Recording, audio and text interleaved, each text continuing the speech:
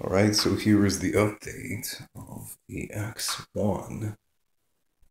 And I have Mylar spray painted in here, which is going to reflect the light amazingly like it is. And recycle the plant, but look at this. Look at this. So I have wheels now. I have wheels on either side, right?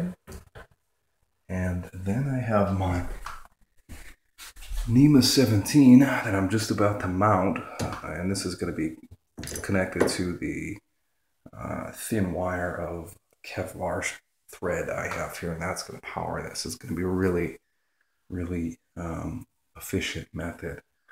I also put some spacers in here just to kind of widen, put on both sides. But this thing moves very freely. I'm very pleased with the results. And so got the light's right there. I've got another NEMA 23 if that does not work.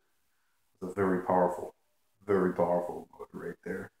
Got all my electronics, my Arduino, it's got a microcontroller, all that good stuff.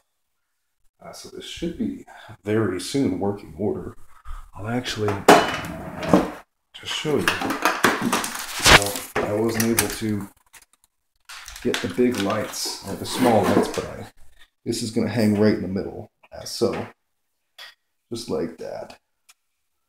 It's just going to hang there, and it's going to be nice, and I think these plants are going to be unbelievable, but 147 plants that can fit in here. One thing I do have to solve is the gap problem between here and my roots. Will be here, so that's another thing else. But it's coming out really well.